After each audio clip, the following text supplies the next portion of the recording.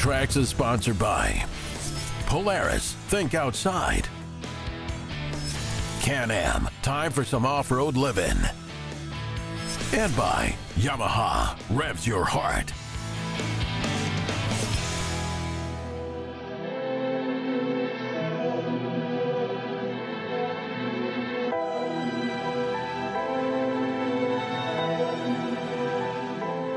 Call me old school, but with so much focus on side-by-sides nowadays, I get a little excited when there's something big to talk about in the ATV industry.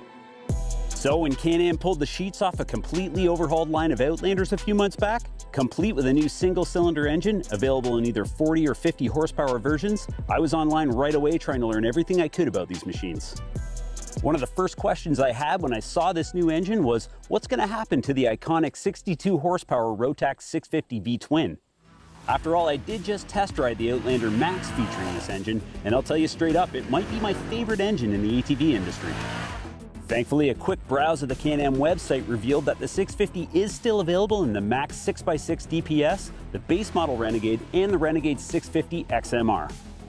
That's not to say that it'll stay in circulation forever, but for now it is still part of Can-Am's offering, and who knows, maybe the 650 V-twin will show up again in the Outlander next season. So what's the logic in developing a single-cylinder engine that actually produces less horsepower? We think Can-Am had its sights clearly set on taking market share away from Yamaha by targeting Grizzly owners that are interested in a single-cylinder engine producing similar horsepower. One quick look at the cost savings shows a difference of nearly $2,000, which is significant.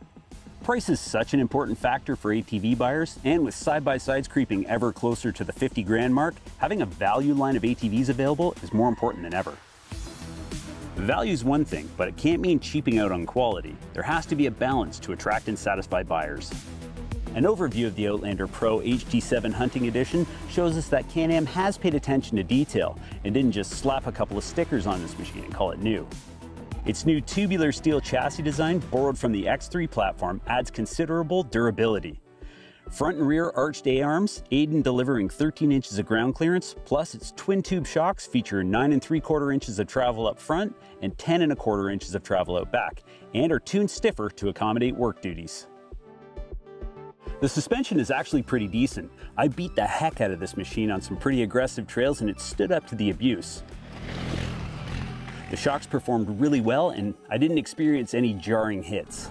That said, if this was my own machine, I might consider upgrading to a premium shock with more adjustability. However, I'd confidently ride this ATV in stock form. The underside is complete with a full skid plate, and these aluminum A-arm guards front and back look classy as heck and offer considerable protection. Plus, this beefy front brush guard and this rear bumper make this thing look tough as nails, while providing additional safety and protection for both the rider and the ATV. 26-inch XPS Trail King tires wrapped around blacked out 12-inch cast aluminum wheels are a decent stock tire for this machine. They're grippy and durable and provide enough traction for trail riding and work duties. I was actually really impressed with the performance of these tires. It rained the entire time I was doing my testing, creating some pretty slippery conditions. And when I was certain these tires were going to slip and slide over the rocks, they held firm, providing the type of traction I'd expect from an aftermarket tire. Ergonomics of this machine are excellent whether you're sitting or standing, and sight lines over the front rack are clean, providing clear visibility of upcoming trail junk. The new design of this machine looks meaner and looks like it sits taller, but the seating position is comfortable and the handlebar position is at the right height. And the larger footwells provide enough space for your feet to move around, while the raised foot pegs are grippy enough to keep your feet planted when you want them to be, and the footwells also feature a super thick skid plate for further protection. DIRT TRAX is sponsored by MBRP Performance Exhaust, built for the victory lap.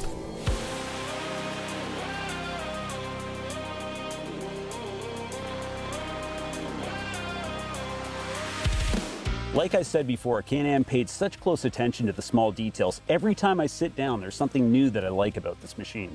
For example, the front rack features this massive Link accessory storage bin, big enough to store a tow rope, a jacket, or anything else you might need for your ride. There's also this deep well storage in front of the rider, large enough for your phone, wallet, or water bottle, and features dual USB ports for charging your phone or accessory, highlighted in vibrant blue. This rear rack seems a bit odd to me. Clearly it's designed to accommodate one of the 125 link accessories available for this ATV, but I feel like a regular rack in either steel or composite would have been the better choice for this ATV and its intended market. That said, we have a ton of accessories we'll be adding to this machine to make it more capable for hunting, so stay tuned for that segment and see what we come up with. The Outlander Pro is also equipped with a 3,500 pound HD winch and super bright LED headlights operated by a new toggle switch cluster. This cluster features high and low beam and then press down and hold to turn the headlights off for daytime riding. One of the coolest features of the all-new Outlander Pro is actually a sum of features that allows for complete customization of your ride depending on conditions or work duties. ITC allows you to toggle between sport, normal, and work modes with the push of a button. I rode most of the day in sport mode, which provided more aggressive shift points, but I made sure to spend some time in normal, which mellowed out throttle tip-in and provided smooth acceleration for all-day riding. The Pro also features IEB, or Intelligent Engine Braking, which allows you to select the amount of engine braking assist you prefer. Minimum input would be suitable for trail ripping, while max engine braking input might be best for when towing a small trailer or an implement. I've said it before and I'll say it again, but Can-Am's Tri-Mode dynamic power steering might be the best in the industry. Press and hold the start button, which is also the reverse override button, to toggle between minimum, medium, and maximum settings. Minimum input is great for guys that don't care for a great deal of assist and like to feel every nuance of the trail. And I felt like max just provided too much assist. For me, medium is still the sweet spot and provides that perfect balance of easy handling and reducing feedback up through the handlebars. Any combination of all these modes, in addition to selectable two-wheel drive, four-wheel drive, and Visco 4-lock front diff, really does allow you to tailor your ride to specifically what you want, which results in excellent handling and ride quality, as well as responsive power. I wasn't sure what to expect out of this all-new Rotax HD7 single, but after riding it for a full day, I'm here to tell you this engine is a winner. Boasting a claimed 50 horsepower and mated to the P-Drive primary, power delivery is smooth and linear. At idle, this engine has a nice low rumble similar to the Grizzly, and initial throttle tip-in won't lift the tires, but still comes on strong and holds through mid-range, and feels like there's endless power at top end. We made sure to do our duty and held this thing wide open on our closed course straightaway, and reached speeds of up to 110 kilometers an hour, which is close to 70 miles an hour. This thing's got juice at every squeeze. One last feature I need to mention is the all-new speed regulator located on the left handlebar switch cluster, which allows you to set a maximum speed for the ATV. Set your desired speed and then adjust with your thumb and finger up to a maximum of 70 kilometers an hour and a minimum of 8 kilometers an hour. This is perfect for when you're towing a spreader or sprayer implement and maintaining an even speed is important, or for when keeping a steady speed when towing your buddy out of the woods. It's also a great way to keep from getting a speeding ticket in highly regulated zones. Can-Am's aim has always been to help riders get out and do more, whether it's a hard day's ride or a hard day's work. And with the intention of improving rider experience, the all-new Outlander Pro HD7 Hunting Edition has hit that nail squarely on the head.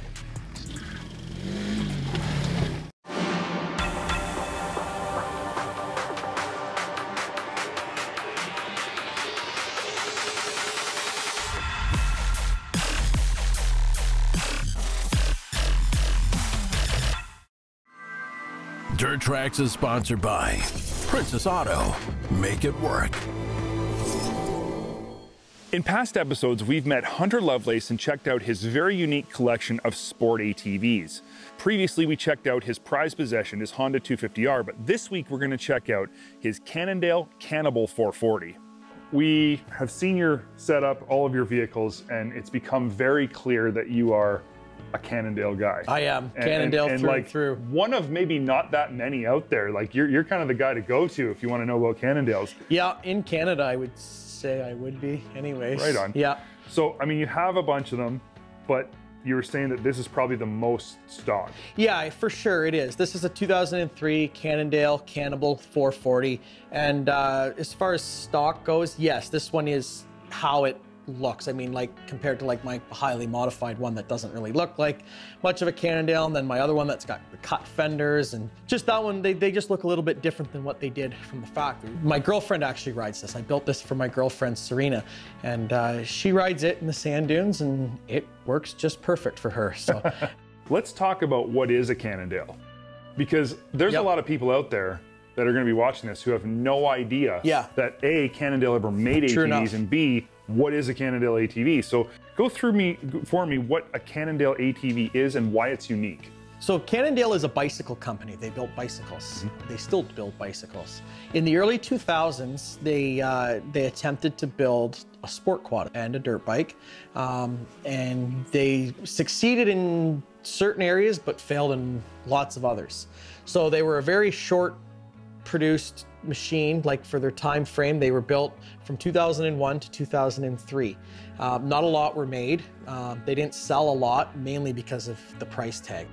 So tell me about some of the unique features of the frame, because there's quite a bit of stuff that goes on with the frame in this vehicle that's really, really different. Yeah, there is. So when I first got my very first Cannondale, I wasn't even sure how to do an oil change on it. And funny enough, the oil actually goes through the frame. A lot of people would say, does the frame get hot? Not really. No, it gets a little warm, but it's not, it's surprising. It doesn't. Well, it would be a great heat sink too. Yeah. Massive heat sink. Yeah. Better than an oil cooler. Absolutely. Well, and even stuff that they built on their own, like right down to their own throttle block. Everything. As far as modifications to this one, I mean, obviously you've got an exhaust. The Nerf bars aren't stock, but for the most part, it looks pretty factory. The Nerf bars were added for safety factors. Put a Bling Star front bumper on it. Just it looks a little bit more trick in my eyes. We put an HMF pipe on it just to wake it up a little bit more, which actually made a huge difference, to be honest. And then I made a set of custom graphics for it for my girlfriend, Kofel Cycle. That's what we call it, the Kofel Cycle machine. I was also able to get a custom throttle or brake reservoir cap made as well. You said there's a little story behind that. There is, yes. Kofel Cycle was a company that my girlfriend's father had before his passing a few years ago. So I thought I'd just add a little touch. Kind of a tribute bike. So for you to ride Cannondales, you've got to plan ahead. You do, absolutely. So most of my riding I do is at Silver Lake Sand Dunes in Michigan. We have such a blast there. It's such a fun place. You go there, you have to take spare parts. I mean, I always take a spare machine with me, whether it's a Cannondale or not. But I mean, I'll take my Cannondale, she'll bring hers. But you have to you have to kind of plan ahead for sure, because you break something, you can't just go walking across the road to the parts supplier and say, I need a part for a Cannondale, because do you mind showing me your parts? Yeah, absolutely. Because you showed me this before, it was pretty impressive. Yeah, so I kind of have my own little stash of new Cannondale parts, kind of going through the chassis and oil filters, sprockets. All this stuff is Cannondale specific. The history of this vehicle is important to the industry. There's a lot more to it than just they built it and yes, it failed, but it changed things before it failed. They were kind of the first to attempt a high performance 4-stroke race quad. The other thing about this bike that I think is really important that needs to be mentioned is that this was built 100% in the USA. In 110%. And nobody had ever done that before. It was the first domestically produced sport quad. Yes. I mean, among some of the first produced quads in general, yep. You know, designed and built in the USA. Well, listen, man, thanks for walking us around an interesting piece of ATV history here. Yeah, it's something that a lot of people have never seen and probably will never see. A lot of people have never had the privilege to even see one, and it is something very unique, and you can spend a lot of time just looking around it and seeing how certain things were designed and built.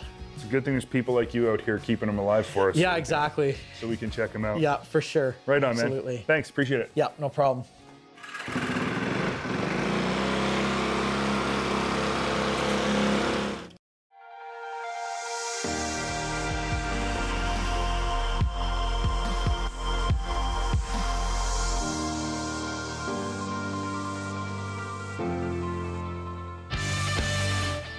Dirt Trax has been sponsored by Kawasaki. Let the good times roll. MBRP Performance Exhaust, built for the victory lap. And by Mad Ramps. Leave the trailer and go. Make sure you hold on tight, because this test ride is on something no other manufacturer has ever tried to touch. Our world is obsessed with performance, Whether it's pulling over 100 horsepower per liter of displacement in supercars or jamming the biggest motor available under the hood of a hopped-up sedan to 800-plus horsepower pickup trucks, we love power and performance. And that's nothing new for Polaris, who broke all barriers with the 2-liter, 225-horse Pro R RZR. And today, I'm on an off-road vehicle that you straddle. And that's also in the category of biggest and most powerful, but a slightly different product than you may be used to seeing it in.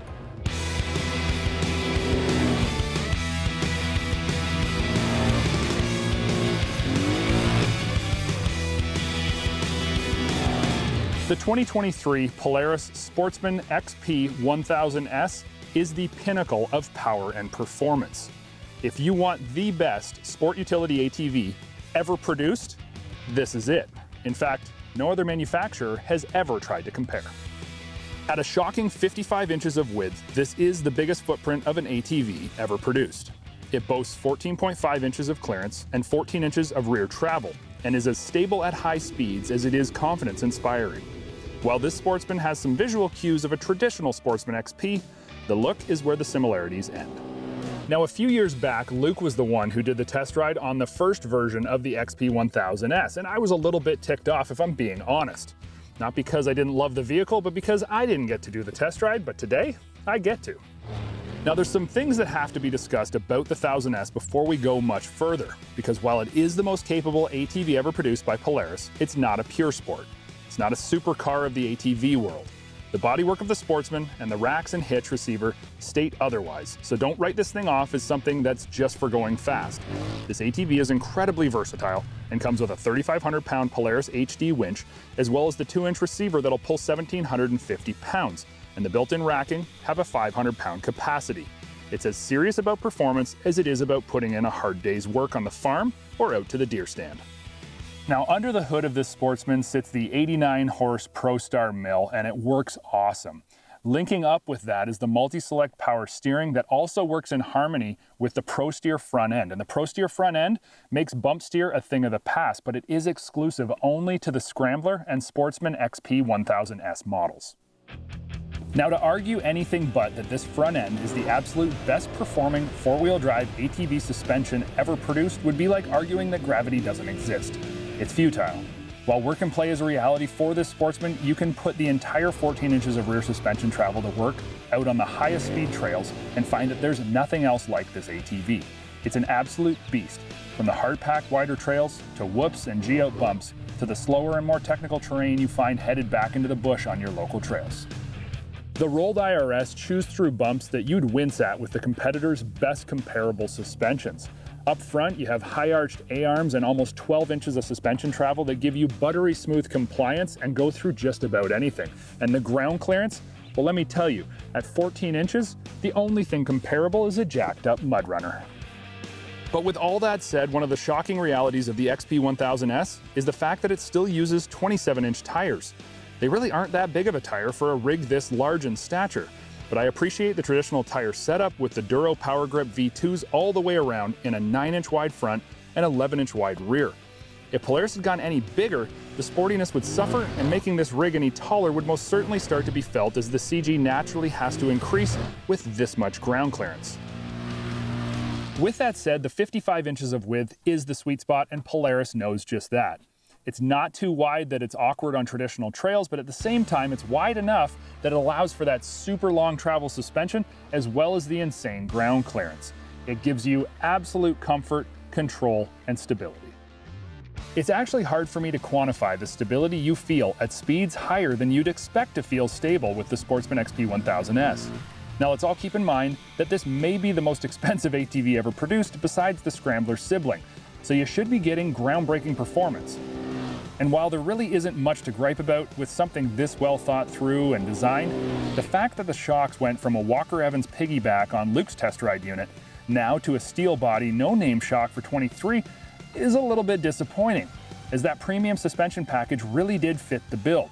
When everything from the brake lights to top pod and headlights are all premium LED, as well as the Ultimate Series front and rear bumpers, the higher-end shocks on the first-year models were a nice inclusion. Now, I know that I focus on performance a lot, but that's because it's just so hard to ignore with an ATV like this. But keep in mind, this does have serious work capacity. The front rack has a capacity of 200 pounds. The rear rack is at 300 pounds.